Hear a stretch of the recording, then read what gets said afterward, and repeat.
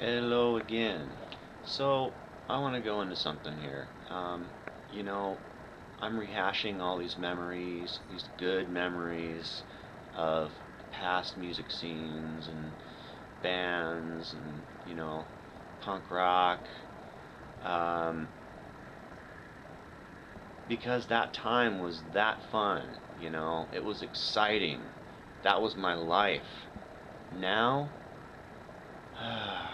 it doesn't mean that it's not like there's nothing going on here, but the lack of excitement with music, I feel like I need to move somewhere else sometimes to be able to get that back. That was one good thing about Seattle. There's lots of shows up there. Down here, it's only 30 miles away, but it's far enough that it's a pain to just drive up there and go see a show. At least for me, I don't know. I think a lot of people feel that way. So yeah, I really miss it, and I really loved that time. There's no doubt about it. I mean, um, there has been some good bands over the years that that have played. Newer bands that they got together, then they broke up or whatever. A couple being, I think Red Fang is still a band, but check out Red Fang's albums, especially their first album. They're from Portland. I think they're still together. Those guys are amazing. So check out Prehistoric Dog by Red Fang. It's pretty mind-blowing. Check out the video. And of course, Brothers of the Sonic Cloth, I think they're still together. That's Tad's band. There's a band called Miko de Noche, which was Dave Foster, who was in Nirvana for a brief time after they recorded that demo with Dale. He was in Miko de Noche, and they recorded a 7-inch. They have a few albums out, but that was my favorite stuff. With short period of time, Foster was in Miko de Noche, but Micode and then Noche, Miko de Noche. Check them out.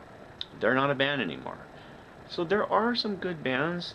I'll go out, but it's rare to see anything that just blows me away anymore.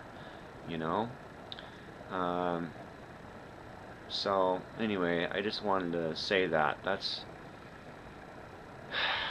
I'm getting stuck in the past, but you know what? I want to get this out because it was a amazing time. And I want to share as much as possible. So yeah, thanks for listening.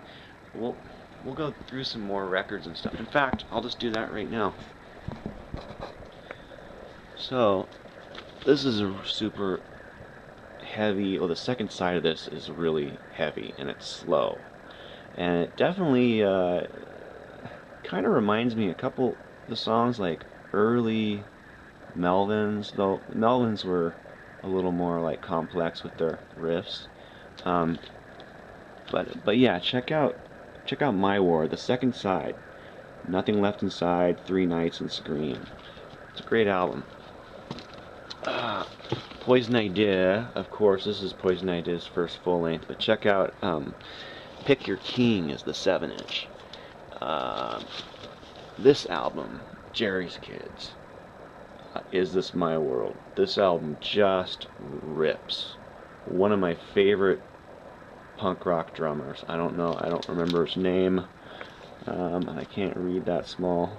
Anyway, if you're a drummer, listen to this album. Jerry's Kids, Is This My World? The drums on here will trip you out.